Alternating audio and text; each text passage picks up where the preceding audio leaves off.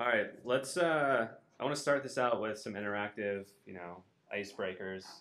So, can I have anyone raise their hand if they've worked with GDPR before? Okay, a lot of you. Keep your hands up. Uh, Keep it up if you've worked with CCPA.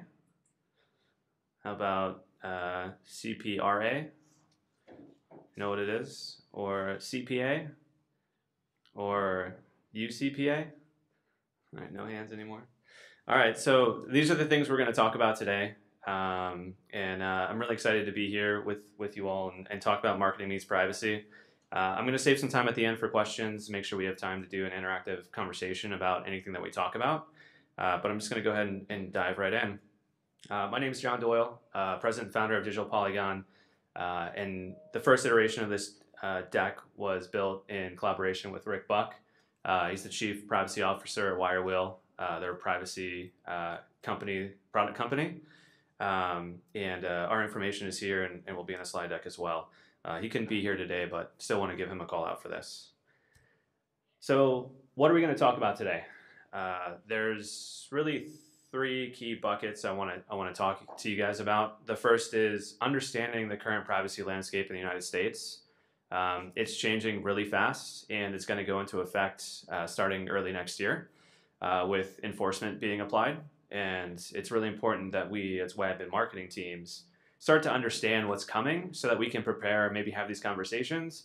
Otherwise, what happened with GDPR is going to happen, and legal is going to come to us 2 weeks before enforcement happens and say, why isn't this done? Get this done, right? So, I want to start preparing people for what's coming and how we can think about this from a website perspective and interact with these other teams that we have. The second is industry movement. So talking about big industry and how they're responding to privacy. This is more just to reinforce that privacy is here to stay. It's not going to change. It's become a part of our daily lives, which I personally think is a good thing as an individual. It's a really hard thing as a marketer and as a business owner, as our life is going to change over the next couple of years if it hasn't already. And then lastly, I'll talk about how privacy and your website need to interact so that we can frame the conversation we have with the different members of our teams, our legal teams, our privacy teams, and our downstream vendors, even depending on what we're doing. And then I'll leave you with some useful tools and Drupal modules and things that could help you in this process. And we'll open up for Q&A at the end. So jumping right in, this is the IAPP's state legislation tracker. This is a great resource available on the IAPP website that kind of gives you a high-level view of the United States, what bills are in progress, which ones failed, which ones were approved. And at a high level, 33 states have introduced 62 bills as of about 2 weeks ago. This was updated on the 7th, April 7th, for IAPP's big conference they had in DC about 2 weeks ago. 5 have passed through 4 states. So California has 2 laws. Colorado, Virginia, and Utah have all passed in the last 6 to 12 months. Utah being the most recent, just passed earlier this year. And there's 29 bills that have died and 28 bills that are still up for some state of discussion. In addition to this, GDPR is a big one that everyone knows about, but China passed PIPL, Australia passed the Federal Privacy Act, Brazil passed LGPD, and more countries are starting to jump into this. In general, are these bills driven by a conservative kind of mindset or a liberal mindset or both? I don't know, to be honest. I'm assuming both have agreed on some of these, but I haven't followed the federal side of things. It looks like more liberal states when I look at the chart here, but something to definitely dig a bit deeper on. Yep. Another view that they have at the IAPP is the U.S. State Privacy Legislation Tracker. This gives you a list of every bill that's gone to committee. It really gives you an idea, a high-level view of what each bill includes. And it's not meant for you to read. I'll go into a little bit more detail. But this breaks it into two sets of rights. You have consumer rights, which is what consumers have the right to do when they come to your organization, to your business. And then you've got your business obligations. So this is what are you obligated to do as a business to protect your users? And we'll get into this a little bit. I'm not going to dive deep in the laws for this presentation, but you can see here in the list some of the different rights that people have. And we'll focus more on the web side of things and how our website has to support these rather than going into too many details here. But if we break this down to the laws that have passed, we can see CCPA, CPRA, CDPA, CPA, and UCPA are the five with the states. And you can see that there is some consistency here, which is great for us as implementers of these privacy laws, but there's also a lot of differences that we need to take into account. If you've looked at any big sites recently, you'll notice that there's always a California resident policy at the bottom. There's a do not sell button now. And these all came out of CCPA. CPRA is going to extend California's enforcement and laws. And Virginia and Colorado kind of built off of CPRA. So those are somewhat consistent, but they're still going to have one-offs everywhere. Go ahead. Sure, I can do my best. CCPA is California Consumer Protection Act, Privacy Act. CPRA is California Privacy Rights Act, I believe. CDPA is Consumer Data Protection Act. CPA is Consumer Protection Act or Privacy Act. And then UCPA is Utah Consumer Privacy Act. And if I got any of those wrong, they are on this slide in more detail.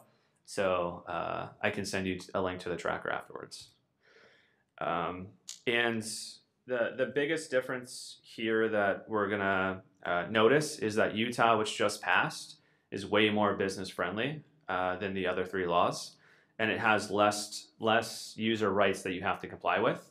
And that's going to make our jobs even more confusing as we go into a web and marketing implementation, that now I have to deal with different, not just by country, different laws, but by state. And how do I track this? How do I know where you're coming from? How do I know you're a California resident if you're on an IP address in Maryland?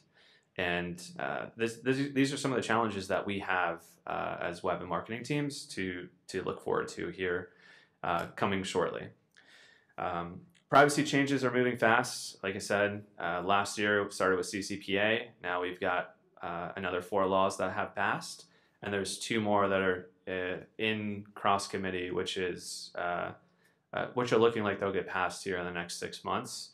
Things could change, of course, and what I'm looking forward to at some point is a federal privacy implementation, because that should help standardize this. But I don't personally see that happening this year, maybe next year, but something to keep an eye on. And the IPP resources are a great place to look for that. So when we look at September 2021 to April 2022, we take the same graph and you can see that the color coding is extremely different. This is how fast bills are introduced or killed and move forward. And I'm not going to spend a lot of time on these slides. I just kind of want you to see how fast this landscape is moving just in the last 6 months. You can see how different the sizes of these charts are. Just in the last 6 months, we've had more than double the bills go into cross committee or above, with new states throwing laws up basically every other week. And a lot have also died in committee or somewhere through the process. And you can look at what these laws included in this table in more detail if you're interested in getting more details on it. Right, so one really important part of this is, when do these go into effect? So these laws were passed in the last 2 years, and now we need to look at, okay, when does enforcement begin? Because that's really what our timeline is as web teams and marketing teams to implement these changes. The answer is January 1st, 2023. California Privacy Rights Act and Virginia's Consumer Protection Act go into effect on January 1st, 2023. Some of the guidelines for enforcement aren't even out yet. Last I heard, we're expecting those sometime in September. So that's likely when your legal teams are going to start pinging you. And if you haven't done any prep work, then your Q4 is going to be probably a little hectic if you have to comply with these laws. Colorado Privacy Act is going to be July 1st, 2023. And then Utah is going to be the end of 2023 on December 31st. So this is kind of what the timelines are looking like. We'll see when new bills get passed, how they add them in, and how much runway you have. But this is kind of what we're working towards here with most of our clients. And on the privacy law side, privacy is here to stay. There's more international laws. There's more U.S. laws. This isn't gonna, we're not gonna wake up tomorrow. This isn't going away. So we need to start preparing for it as web and marketing teams, and we need to start building foundations for being able to support this. And the new laws closely resemble GDPR, but everything in the U.S. From a marketing side is opt-out, whereas everything in GDPR is opt-in. So there are differences here in how you have to act with these different laws. And that means that, your marketing team or your sales team is definitely not going to want you to throw a GDPR cookie banner on your site, stop tracking everything if they don't have to. So now we have to get way more granular with how we implement these solutions, how we target users in different locales, and how we work with our downstream vendors as well. So with that, I want to shift a little bit over to the marketing side and the tools that we use. And I really love this quote by Tim O'Reilly because it's who has the data has the power, right? We have the data that we use to personalize people's experiences, to give them a better user experience, to inform decision making, and to really improve our products or features. We use this data for tons of different things. It's our responsibility now to be responsible for that data. A lot of times as marketing teams, we're using tools that we have no idea what else they do with that data. We're not reading through the 60-page contracts to say, how else are they using the data that I collect when I put this marketing pixel on my site or this heat map on my site? And these are the things that these laws are starting to push and protect. And, it really is up to us and up to these vendors to start taking responsibility for this data we have, to protect it and to really respect our users' rights to their data. So with that, let's look at how the industry has started protecting their data in the marketplace. And I like to show this because it'll give you a good idea of how much privacy is impacting business. And if all of the big guys are doing it, it's definitely going to trickle down to the rest of us, right? And it's going to impact what we do. So the first thing I like to talk about is the rise of privacy browsers. They still don't have amazing market shares. They're not going to overtake Google tomorrow, but they do exist and they are being used. And a lot of the reason that you can't see how much share they're taking is because they actually block giving you access to what browser they're using. Right? Privacy first is what Brave and DuckDuckGo do. And this is already going to start impacting your ability to market as more and more people start using these tools. One thing that I pulled from IAPP last week, this isn't even out yet, but Google, probably the best release I've seen around privacy for Google is putting out this privacy guide. And Google Chrome has a lot of privacy features in the tool, but this is the first time they've provided a nice user experience to guide people through how to use that.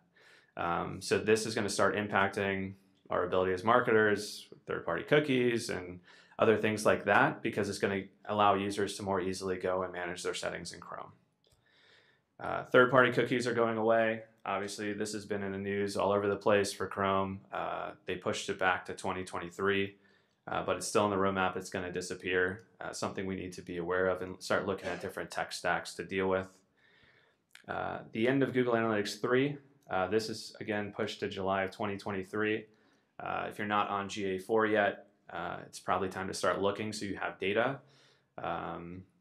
The collection will stop in July of 2023. They won't delete your data for 6 months is what they're saying right now, but you can run GA3 and GA4 at the same time right now, so there's really no harm in you starting to get GA4 set up now while you start to learn to use it. If you have played around with it, you'll know it's a bit different than GA3. It's not just plug and play, so you want to prep for this well ahead of time. And Apple is one I love to talk about. Tim Cook actually keynoted IAPP 2 weeks ago, and some of their privacy features here, if you've seen the headlines, are costing Facebook, what, $12 billion is what they just said. So these are going to continue to impact our ability to do business.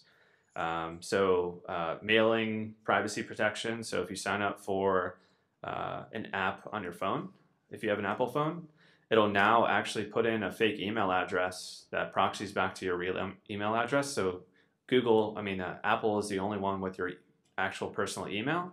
And when you sign up, it uses fake emails so that if anyone else has a data breach, you're not impacted in that way.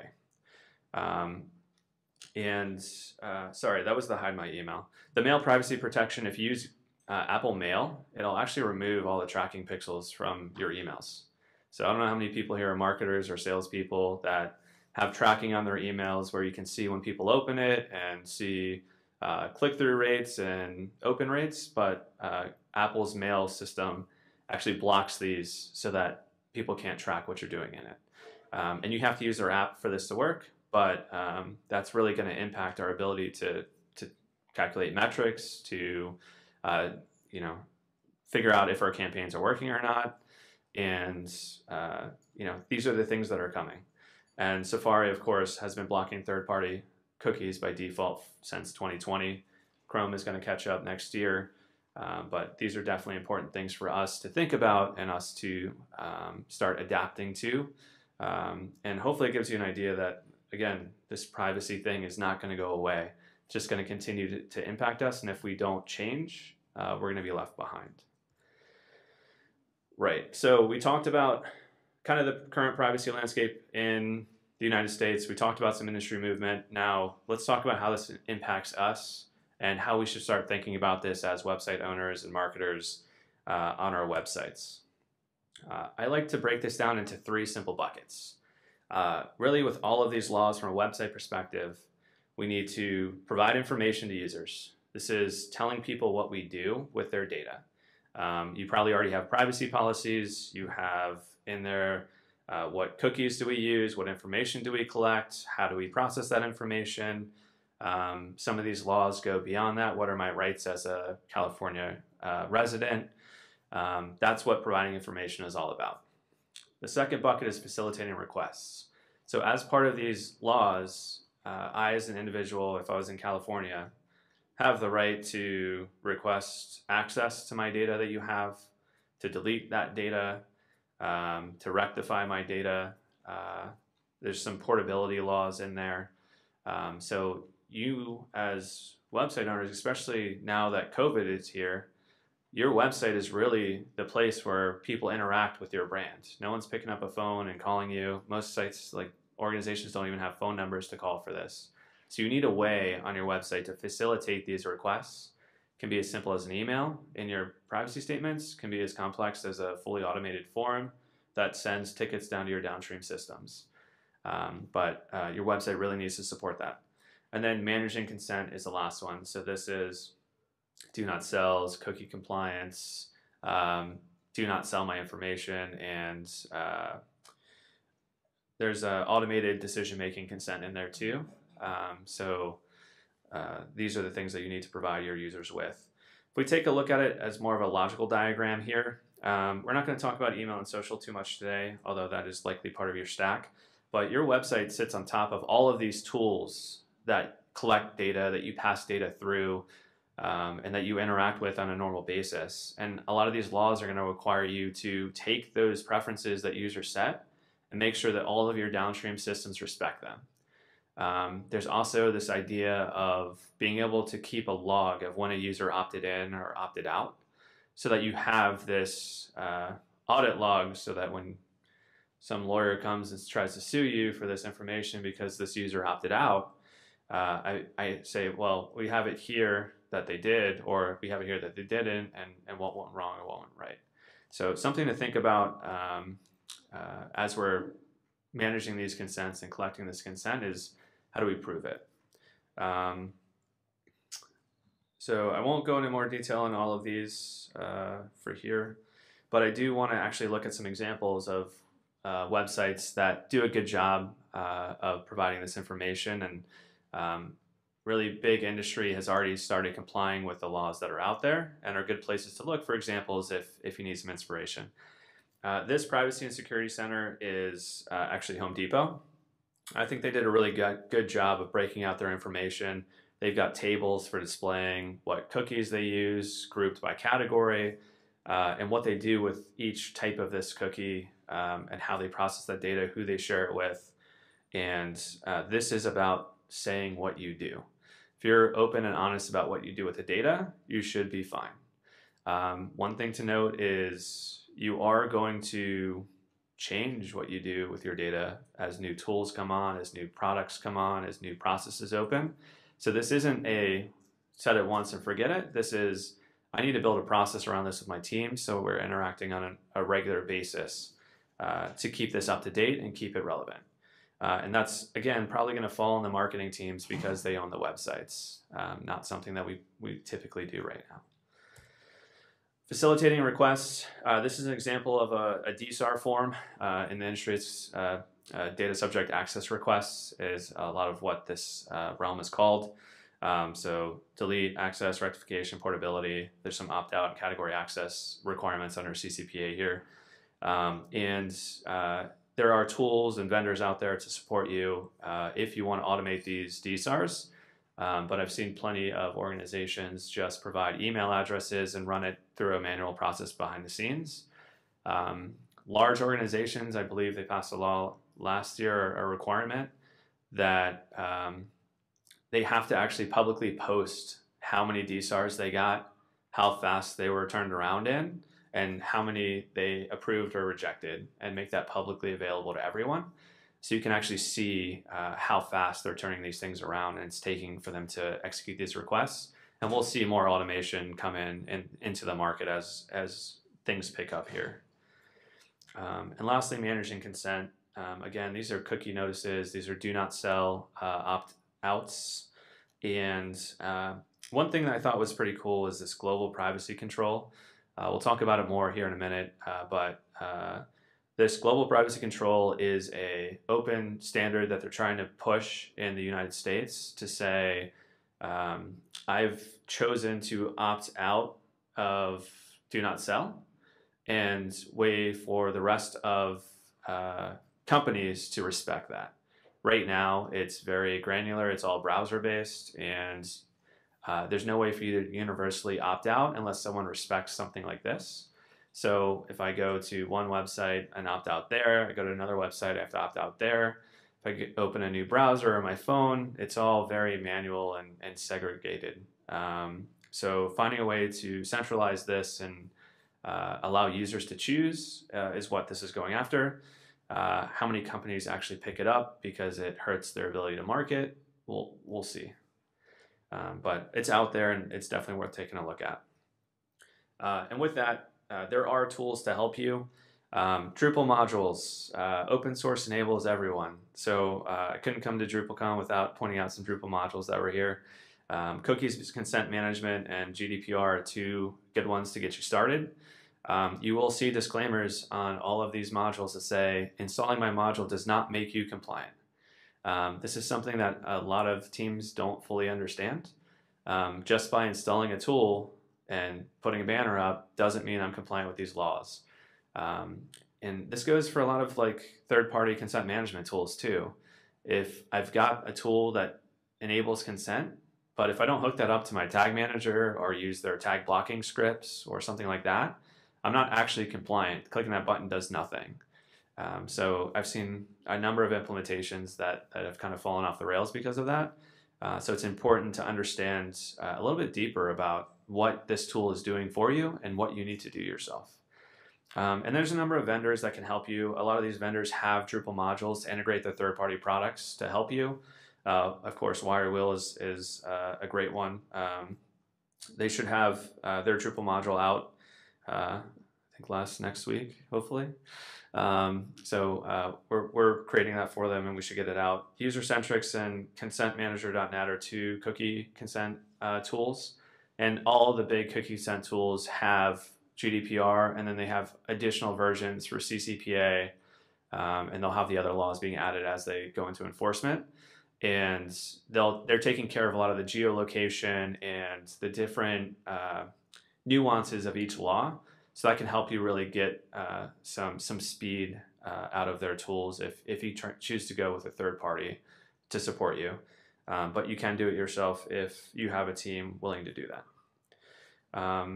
Again, the GPC, I won't talk about this too much more, but there are also Chrome extensions for DuckDuckGo, for example.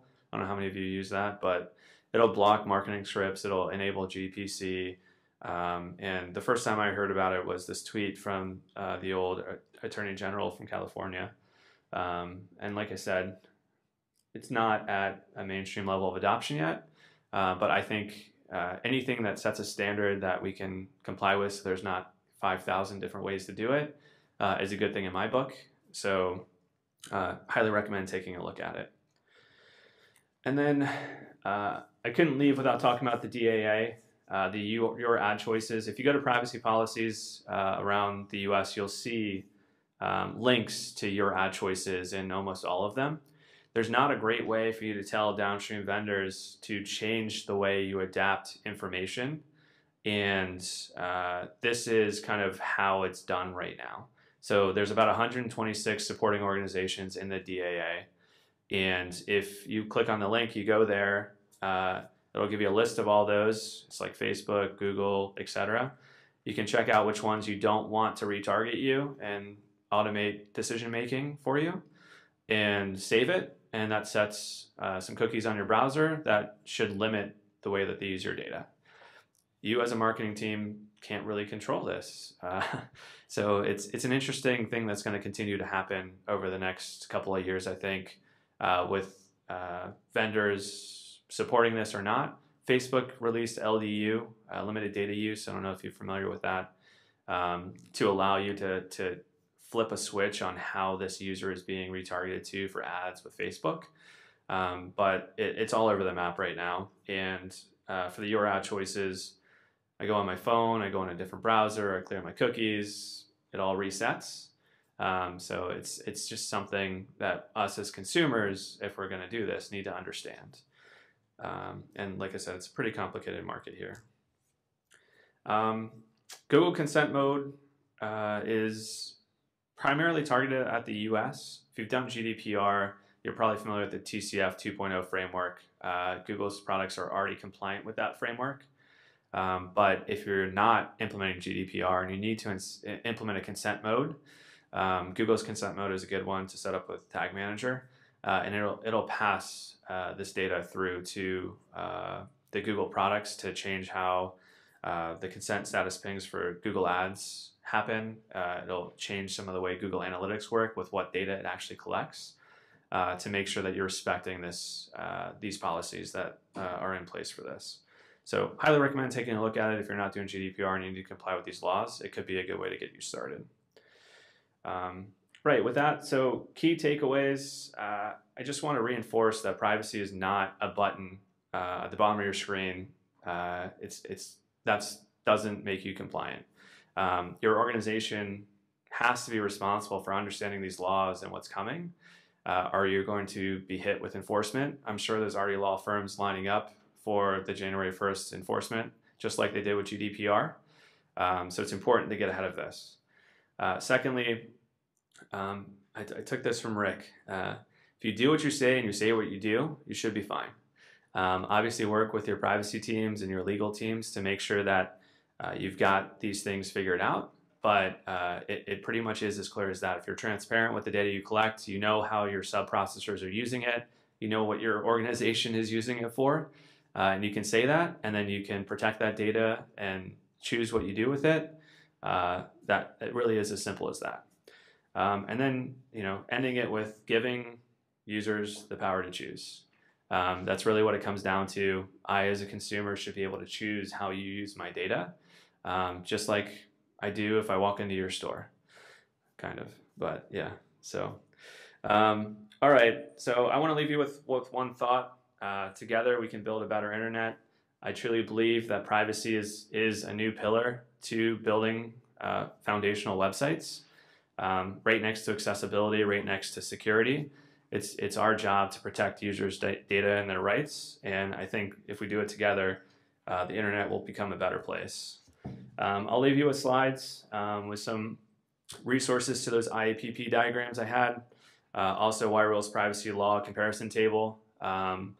They have a interactive table that has all the different privacy laws and a lot of information comparing them. So if you're interested in digging a little bit deeper, it's a really good resource for that.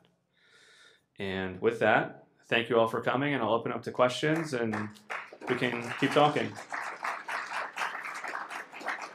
Sure. So why wouldn't I just take the most stringent standard like the EU one and implement that? So the question was, why wouldn't I just take the most stringent standard and implement with that? The answer is probably because your sales and marketing teams would get really, really mad at you. You know, if we're being good stewards and doing privacy first, it's a way to do it. But when you're talking about business and you're talking about revenue, because it has direct impacts, it becomes a much harder conversation within your organization. And then to make my marketing people happy, do I have to implement policy for Virginia customers and one for California customers and one for European customers? That is what I'm seeing around the market, yes. It's a different policy for every place, and we're doing as little as we have to be compliant with the laws. Hopefully that changes with the federal regulation and we can be more consistent, but we're just not there yet. So it's really up to your organization how you want to interact with this, how do you want to get ahead of it. And you know, if you think about first-party data versus third-party data, maybe you have some more power if we go away from the third-party data tools, that you can build trust with your users and gain that consent back. Yep.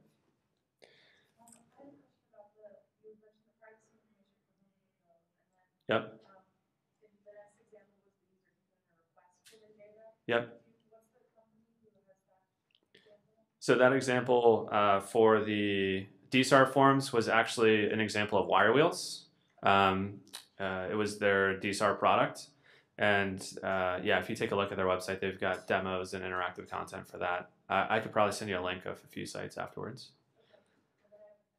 Sure. It sounds like there is going to really need to be a connection between the legal teams and the marketing teams. Yep. So in these materials, as G4 gets rolled out, are there going to be, like, is Google going to be putting out more instructional documentation to kind of bridge that gap between teams? All right, so the question was, there needs to be a connection between legal and marketing teams, and is Google or anyone else going to put information out to help facilitate that? I doubt Google will, but I think a lot of these privacy product companies and privacy management consulting companies will help you do that. And with the business obligations, there's also privacy impact assessments and things that organizations are forced to do, which they also help with. And that's about mapping your data and doing assessment of how you're storing personal data and how much risk is associated with that, that you're required to do under some of these new laws.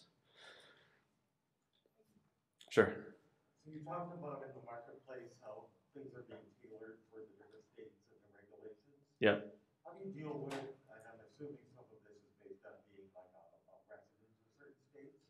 So a place like Virginia, where there are probably hundreds of thousands of people every day who commute into either DC or into Maryland. Yep. So they're using a computer that has an IP address other than where they live. Yep. What level of regulation? Like, what can you tell us about that? Yeah, so the question was, how do we comply with these laws with users who, like, how do we tell where they live? If I'm a Virginia resident or a California resident, but I'm in a different state or a different IP at work, how do I make that decision?